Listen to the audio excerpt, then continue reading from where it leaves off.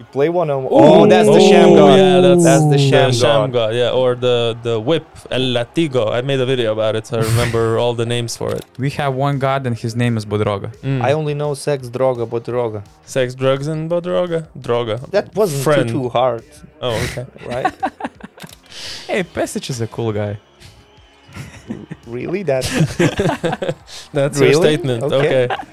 What's up, guys? Welcome to another episode of BN Retro. Once again, your hosts Gytis, Rytis, and Donatas. We're back to watch retro games, and this time we're going back 21 years in time to go back to 2002 FIBA World Championship quarterfinal between USA and Yugoslavia, a country that literally does not exist anymore. So that's how far we're taking it back. And we're taking it that far back because of Donatas, who chose that game. Could you tell us why? Because we're approaching the World Cup, and Serbia is one of the powerhouses of the national team competitions. And 2002 World Cup was the last time Serbians won the gold medal. And Svetislav Pesic, who is currently the head coach of this national team, was the head coach of that team which won the gold medals. And again, we're approaching the World Cup where Serbian is one of the favorites to win the gold if Nikola Jokic will play, where Team USA is not that Team USA which we're used to see with the brightest stars on the national team. So because of all these reasons, it just makes sense to review the game. I think for us it will be watching it for the first time, but I think Rytis was old enough to watch it live. Did you watch this game? I don't remember if I particularly watched that game live because 2002 World Cup is not stuck in my memory as much as some other tournaments. Lithuania was not participating. That probably was the first competition after the Sydney Olympics where we could sense that Team USA is becoming more vulnerable. They're not taking these tournaments very seriously. And actually this one was held in Indianapolis. Yeah. So people probably expected Team USA to have a better, stronger roster. But for them, basically the main thing was to have as many Indiana Pacers players as possible. That's why they had the 36-year-old Reggie Miller on the team. They had Jermaine O'Neal, a young player at the time. Anyway, it didn't look as scary as the Olympic teams from the past. Yeah. Okay, so let's just get to it and we'll talk about it more there. This particular Team USA was pretty vulnerable, but at the same time, it was still a solid team with 9 all-star players, 4 NBA champions, and it was not like, everybody could beat hosts of the competition, so they were still pretty good. But yeah, but if you compare to 2000s and then if you compare to 96, then to 2000s and then to 2002, it's a steady decline, 98 was, I think, lockout year, 99, 98. So that's why there was no NBA players. With student athletes, yeah. I think that in the first 5 games of the tournament, Team USA won on average by like 32 points or something. But just before this game, they lost to Argentina.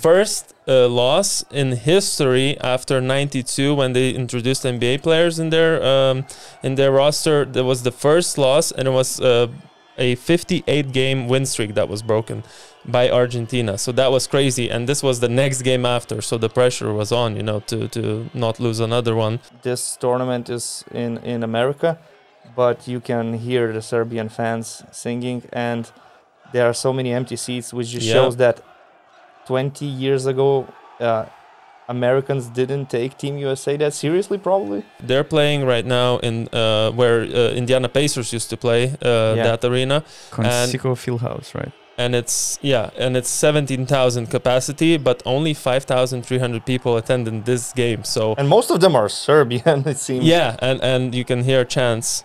We're kind of missing the game, and Yugoslavia is already up by 7. On the run. Well, they have the best shooter in the world at that time in Peja Stojakovic. 7-0. Also, I wanted to say about Team Yugoslavia, they had 6 players signed to NBA teams. So not all of them had played in the NBA, but after this championship, I think it was Marko Jaric who signed with someone in 2002, and Igor Rakočević as well signed with Timberwolves. So they had 6 NBA players, which is half of the team, basically. Jaric, I think he played for the Clippers. Yeah. He signed following season. And what was interesting that we saw Greg Popovich as the assistant coach to George Karl. And George Karl probably was the best choice for Team USA to coach in the international competition because he was coaching in Madrid, so he knew the European basketball, the rules and everything. Talking about the rosters and the best players, I think the leader of Yugoslavia was Stojakovic with 19 points. And I believe Paul Pierce was also scoring 19 a game in this championship before this game. Divac was also as pivotal as Peja Stojakovic. We just saw this great assist, this pass by Divac. He was already a Nikola Jokic before Nikola Jokic was born. Well, there was some guy named Darvidas. But Divac's contribution was huge, not just on the court, but off the floor. First of all, Coach Pesic played a huge role why Divac decided to join the national team, and it happened accidentally. First of all, basically maybe Divac got the job for Pesic for this Serbian national team, because at first now we kind of we recognize Coach Pesic as a big time coach, as a very successful coach, because especially at that point of his career he was doing really good job. They won the Eurobasket in 2001. In 2002, they won the World Cup, and the following year, they won the EuroLeague with Barcelona. But when he was appointed as the head coach, he was appreciated as the German coach because of his coaching in Germany history. And there were some critics saying, hey, you can go to coach handball team in Germany, what you're doing here. So he had to prove a lot, and the way he got the job was basically he was attending Vlade Divac's house on the trip in Sacramento, and basically he was making coffee for Divac every morning. So he created a great relationship, and when Team Yugoslavia needed the head coach, I think that Divac played a huge role why they decided to go with Svetoslav Pesic. Also about Divac, was this the year basically after the infamous 2002 Lakers-Kings series, Western Finals, I believe? Because this is in 2002, so I think that happened in 2002 as well. So Stojakovic was also in Kings, right? And Divac, both of these guys. And they are coming off after this. Sort of a revenge against those Americans, Okay, hey Vlade, that's how it is. Okay. We already saw some turnovers by Marko Jaric. Classic post hook shot. From Divac. And the first quarter ends with the time. Okay. I remember the story. It was maybe in New York Times where there was this exact quote of the writer of this article that Divac was so dedicated for this game to beat Team USA that he gave up smoking until Sunday. So probably that means a lot. Wow. That means a lot. I find it crazy how much, the post game was involved, and Vlade Divac also shooting threes. I don't remember if he was known for that at all. He was capable. He didn't shoot too many threes. Like in the NBA, I would say he probably averaged like 0.5 per game. And that was a contested three-pointer. Well, there was no time left, but he was shooting appropriately to the times, probably you would say like that for the center. I mean, to shoot threes. If he played today, he would hit those Brook Lopez numbers probably. He looks like this uncle or this like very serious guy. I wouldn't want to have any business with, like any bad business with. Divac? Yeah, I wouldn't want to be in trouble with Divac, but with a cigarette. He was basically a glue guy in the Serbian national team. He was probably so cool off the court. Everyone was intimidated, He actually took this whole Serbian team before the tournament for a 2-week trip, I think, in the United States, just to get everybody out of Serbia, because just to get out of this whole pressure, because it's not easy, especially for the European champions to practice and to be in their home country. So he arranged a lot of things to make this USA trip longer for them. He hired the coach, he got the team together. Now he's playing point center. Look, he's playing point center. His contribution was huge. And he was already a veteran close to retirement. I think 34. After this, 34. he had 2 more seasons in the NBA, I think. Could be. And could be, but he was like averaging 11 points, 7, 8 rebounds, and 4 assists, I think, in Sacramento. So he was still okay. Did he go to Lakers after, or am I he tripping? did, but Yeah. he had injuries and he barely even played there. Can't beat them, join them. Well, he was on the Lakers with Magic Johnson, if you didn't know that. Oh, before. Yep. There's so little space on that court. Wow. When we watch basketball in 2023, it's kind of hard to adjust to what we're seeing right now. But there's no space. You play one on... Oh, that's the Sham God. Yeah, that's the Sham God. Yeah, or the whip, El Latigo. I made a video about it, so I remember all the names for it. But yeah, Bodiroga with his signature. Bodiroga was legit NBA material. And he never played, right? Never played. And he could have easily. And especially during this tournament, he was at his peak. I think he did the Sham God perfectly on Carmelo Anthony in 2004.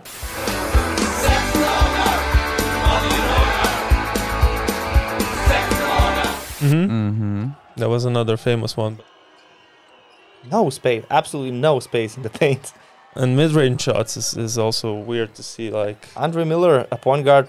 That was his bread and butter. Yeah, because he didn't shoot threes. Old school point guard, but he was a good guy.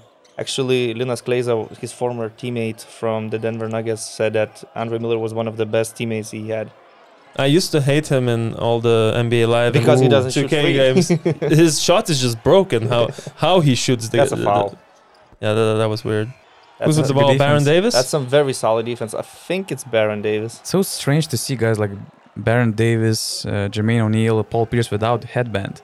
Probably it was not allowed in FIBA basketball. No, the hairline was still okay. Okay. Oh, you know what? I was thinking about Jermaine O'Neal. I always thought he was brothers with Shaq, because when I was a child, I used to see them on the game, on the NBA Live, but I think... Are they related? No. Not related at all? No. Oh, shit, okay. Ben Wallace and Rashid Wallace, they're also not brothers. related. Man. Little did Jermaine O'Neal knew he was gonna participate in Malice at the Palace a few years after this. Yeah, Ben Wallace too, right? Yeah, on the other side. And Wallace did... Oh, Wallace! Right at our chest! This has potential to be serious if they don't get between. Somebody could really get hurt. Is this Paul Pierce? Oh my. Drobniak and Radmanovic didn't play. They actually played a little bit, I saw in the stats. They were coming off their rookie season in Seattle Supersonics. And there was this story on ESPN by Mark Stein that Pesic was against those young Serbians on NBA teams because he wanted to prove that those Serbians who play in Europe are as good as those NBAers. So that's such a bad mentality to have, I think, because you're limiting your potential with just some principles in your head. I don't know. Do you have any Koturovic memories, Ritis? I don't, but he's wearing a headband, so it's like a hairband. So it was not illegal. Marko Jaric. Great Marko Jaric. Another tournament. Pesic, as you see, he's chewing gum intensively, and there was this joke in the Serbian national team camp that based on the distance, how far Pesic spat out his chewing gum, you could say how happy or how angry he is about your game. So yeah, farther it goes, it means that the situation is really bad. Oh, okay. I think the Americans scored like 8 points from Marko Jaric turnovers. Just turnovers, yeah. That's the problem. Points of turnovers, 12-0. And 8 of those belong to Marko Jaric. So after such a bad quarter for Yugoslavia to be down 6 or 8, 5, yeah. I mean, I don't know. I don't remember now he's shooting free throws, but it's not a bad position to be in. Like, the worst is already behind you. Now you just focus on the fourth quarter. This was kind of iconic moment. For some reason, after this play, Bodiroga went to Team USA bench and tried to take the towel of Reggie Miller, because his hands were sweaty. And Reggie was like, what the hell is going on? But I read the interview and Bodiroga said that he has only 2 points, by the way. Okay. He said that, there was nothing special. There's no, let's say, specific reason why he did that. So it just wanted to wipe his hands. Yeah. Didn't think about, And the towel was like on Reggie's knees, and he was like, what the hell are you doing? Just wasn't I usual. wouldn't give my towel to opposing team player. Why should I? What a weird... Why should I share my towel with... this was one of these Yugoslavian tricks. I don't know, but Lithuania. Like, Take your own towel. What, you guys don't have towels in Yugoslavia? Ooh, another one. Another sham That guard. time, the defender he stood his ground. The sham guy didn't create any advantage. You have to take those shots. Look at those TV screens on the officials table. Yeah. Whoa, Wow. that's a big shot. There was this famous chant by Serbian fans. I don't know if they were chanting this one after this game, but it sounded like, we have one God and his name is Bodroga. Something like that. I only know sex, droga, but droga. This one is also pretty cool. Sex, drugs, and Bodroga? Droga, or is that That wasn't friend? too hard, Oh, okay. right? Should I translate the word sex to you as well? Serbia is such a tall team. Like even in the point guard position, shooting guard position, they're very tall. I think Marko Jaric was like 2 meters and 2 centimeters. I don't think he was that tall. I think I remember Gurovic in one interview. He said that we could put up such a tall lineup with him and Divac and just check. all I guys mean, were. he was a tall point guard, but I'm Did you not guys sure just miss what happened on the No, court? I saw Baron Davis hit a 3 with a foul, A but 3-and-1, also... yep. Oh, okay, there was a foul. I thought there was no It was foul. a clear foul. 2 Yeah, there meters was and a 1 foul. centimeter. Really? Yeah. Oh So my God. all the starting lineup, all guys on the floor were Yeah. above They over had 2 a meters. big size advantage. He's a number 13. I think he's like... It was Vojanic. I think he played in Partizan. I just remember that I think that he went to Barca to replace Jasikevicius because Pesic didn't like Jasikevicius. Does he like him now? Hey, Pesic is a cool guy. Really? That's That's your Really? statement. Okay. Okay. okay. There you go. Plus 10. And it's only 6 minutes 40 left to go. Who's that? Fingurovic. It's Gurovic. Oh, okay. It's motherfucking Gurovic. By the way, there's a very interesting story about Gurovic. Before this tournament, I think he broke his wrist and he didn't tell anybody because he was a free agent. And 2 days prior this game, he extended his contract with Unicaja Malaga. And So I think Malaga. that after this game, he had a conversation with the Boston Celtics head coach, and he was about, to try to pursue him to go to the NBA, but he said, hey man, Again. Gurovic. Gurovic with his broken I'm wrist. signed. Sopoto Prokom Treffel legend. Probably he's the most confident, fearful, cocky player that I know. And one of the most controversial figures as well. Also, Yeah, he is tall then. yeah. He looks very I didn't think he was that tall, Yeah. actually. Oof. Oh, what a mistake. it's Gurovic, right? So what? So he hit 2 3-pointers, now missed 1 free throw, but probably will he's make gonna 2. be on an 8-point run. Yeah, yeah. Okay, 7-point run. Hey, was that not a foul? I'm not sure. Did you see how he pushed him? Well, that should be a technical. That The also same should be a- referees from LA, Sacramento series. Yeah, what the hell? Like, did you see how he That literally pushed that him? was a foul, and after that, a technical. Should be, at least. Yeah, he pushed him. Oh, It's a yeah, foul. yeah. You can't see it from here that well, but he definitely foul. pushed him. That's Okay. That's a guarantee. That's why I didn't want to have technical. anything to do with Divac. Like, Yeah. I'm afraid. Okay, what's going on? What? Yeah. these players are jumping The in? tensions here. They're making up for their mistakes now. They call a charge on the truth. That's I can hear USA. that was a good job denying Divac. Ooh, that's a tough shot by Jaric. Yeah, because the play was broken. Uh-huh. Because the initial idea was to post up Divac, but that was a good job denying. Nowadays, you won't see that happening. Look at how many people are on the sidelines. Oh my god. Yeah. Assistant coaches, Uh-huh. players. Uh-huh. Now you cannot even celebrate some plays. So Andre Miller is the guy to close games, not Baron Davis. Mm. Good switching by Yugoslavia. Who was better at that time, Ouch. actually? Was it Baron Davis I or think Baron, but Andre had more experience. Mm. Ooh, Reggie Miller, that's his shot. Mm. That's how he earned his money. Was this one and only tournament for George Karl? Do you remember? Ooh. Oh, Yeah. there you go. What a three-pointer. Almost a dagger, I would Wow. say. Again, Gurovic. So Milan Gurovic killed Okay, USA. that's a good Andre Miller shot. with Andre the Miller, that's why he response. was on the court. You were questioning his Yeah. presence. Yeah, he was there to shoot frees. Yeah, apparently. Contested threes. Jaric don't. They don't need to foul. Ball. They just need to. Basically, they need to defend. Ooh, is that offensive foul? Looked like offensive foul. It looked like it. Let's but see. That wasn't offensive, I don't think. From the that's Gurovic shot. Gurovic just killed. That's typical Team USA. Paul Pierce did contest the shot. You cannot say anything about the defense. Same here. Just like here, yeah. Okay, so no replays. Marko Jaric. Was he married to Adriana Lima? Could be, yeah. I think Jaric was one of the wildest Serbian players ever. There should be a ranking, and I think that Jaric should be top 3 for sure. For sure.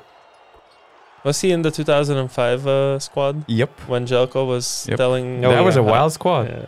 Zbog čega smo izgubili utakmicu protiv Grčke u pripremnom periodu 19 razlike? Zato što njih petorica do 5 ujutru bilo u diskoteci. Okay, guys. Down by 3. This is the last possession for you. Wow, nice what a pass. Okay. Oh, no, not last possession, because now they need to foul, I guess. Thought they were going to go for 3. That was a nice one. People are missing free throws in this game, so you don't know. Gurovic missed 2, I think. The gum is still there. It's like Sir Alex Ferguson of basketball. Okay, since Jaric is shooting free throws, there was this famous story about Pešić trying, to implement this fighting spirit in Serbian national team, and on the 30th floor of some Indianapolis hotel, in front of the whole team, he fell on the floor. I mean, Pešić started rolling. He tried to show the players how to bite in order to inspire them somehow to be, to fight dogs on the court. So yeah. Okay, 5 seconds, last possession. Oh, they didn't create a good shot. That Andrew Miller? Andrew Miller, yeah. Oh, my. Okay. The wrong Miller was shooting. That's it. You needed the other Miller to shoot. After thoughts, well, the first thought is, in general, you could say that maybe Team USA was not that good. Maybe they sucked. But after watching the game, I can say that Team USA was kind of focused and they didn't play that bad. It's just that Yugoslavia was a really, really tough team. And obviously they had a plan to just hang in there, be close, and maybe then hit in the fourth quarter. And some things happened that you cannot predict, like Gurovic erupting in the fourth. There were some tough shots, there were some big shots, and of course these Serbian players had very strong characters. So after this, I cannot say that this Team USA Indianapolis was bad or they sucked or anything like that. It was just... I think it's like you said, Donatas, before we sat down here, you said this was basically Yugoslavia's or Serbia's and Montenegro dream team. This 2002, basically. They really had a good squad. Probably biggest win, you would say, because after that you said there was a drought of medals, of gold medals. The last biggest win, I would say, because they had a really great 90s. So. Yeah. Okay. Yeah, in the 21st century, they don't have any gold medals, although Olympic silver and World Cup silver is a big deal because in these competitions, they face the real Team USA with your Durants and Currys and all the other guys. So they managed to win the final against Argentina. That was a close game, by the way. On the other side, US went on to play for fifth place game and lost that one. They lost to Spain? Yeah. And Donatas told me before we started watching as well, he said only 1,000 people attended that game. So can you imagine in a 17,000 arena? But I don't know what was the purpose of playing these 5, 8.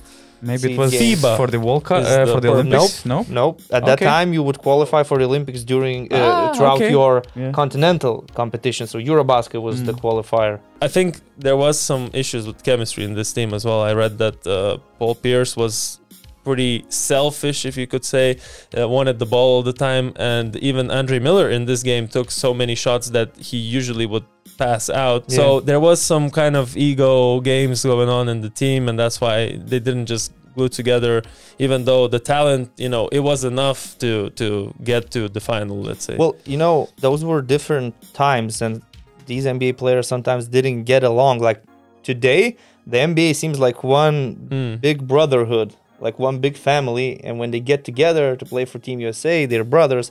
At the time, some of these players treated each other like rivals. You could say that maybe these guys from Boston didn't like guys from Indiana and stuff like that. It was not like rivalries between Crvena Zvezda and Partizan, but between some particular players. So we'll see very soon with a similar talent level team with the Team USA how this theory of yours. No, but how this works in reality, because now we'll see a team that's, you know, a collection of players that never played together, and we'll see how that works out in the 2023 FIBA World Championship or Cup. I don't know how they call it. They want to call it a World Cup now. Yeah. So yeah, guys, thank you for watching. I hope you can suggest some more games we could watch before the World Cup, because we would like to do another episode before then. Let us know in the comments what you would like to see. Like the video, subscribe to the channel. Also, you can win a Nikola Jokic jersey if you get into that first 75,000 subscriber count that we would send to your home. Thank you for watching, and we'll see you next time.